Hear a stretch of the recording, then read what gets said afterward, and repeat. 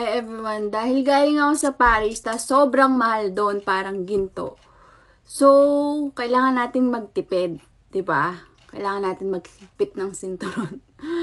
So, ang ulam ko today is sardinas. Yan. Sarap-sarap kaya nito. Kailangan natin magtipid. Kasi yung next travel ko, ewan ko kung baka punta ako ng Italy niyan. Iniikot ko yung buong Europe, no? Yaman, te. Hindi naman. Wala lang. Kasi di ba, habang bata ka, ay shit, habang wala pa akong family,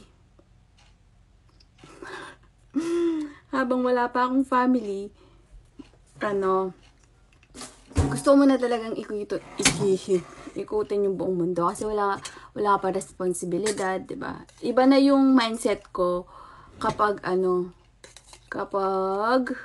meron na akong family. Siyempre, nakatutok na yung ko sa family. Tutok na. Sarap kaya nito. Diba? Sardinas.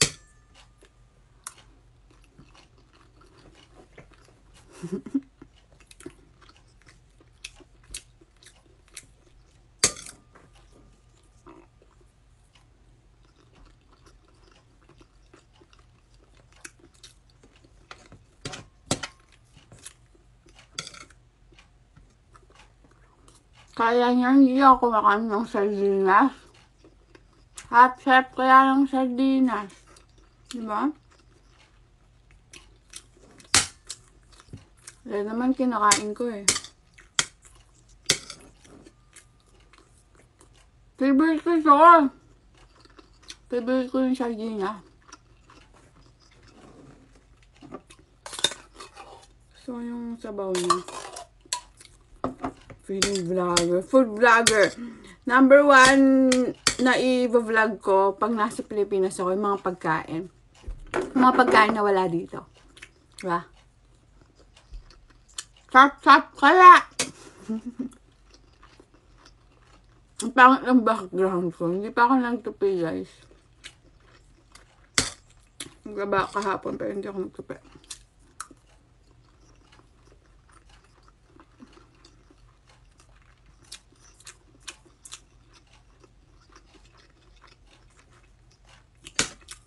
So, ang mukbang natin today is sardinas.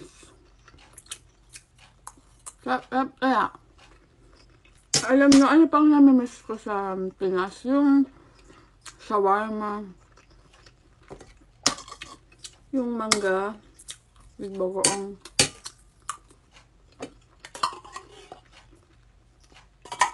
Sarap. Feeling ko kung wala nasa Pilipinas lang ako. Uuwi pala ako dyan soon. Magkita-kita tayo. Huwag kang hingi ng pasalubong sa akin.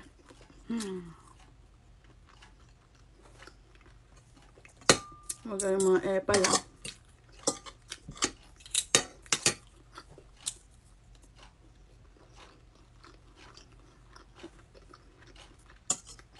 Kasi guys, hindi naman kasi palagi kailangan kumakain ng sosyal. Diba? Minsan dapat. Sarap ng sabaw. Minsan dapat kumakain din tayo. Nagtitipid din tayo. Diba? Hindi naman palaging gastos ka ng gastos. Wala ka lang masitipid. Ikaw palagi kang gumagastos.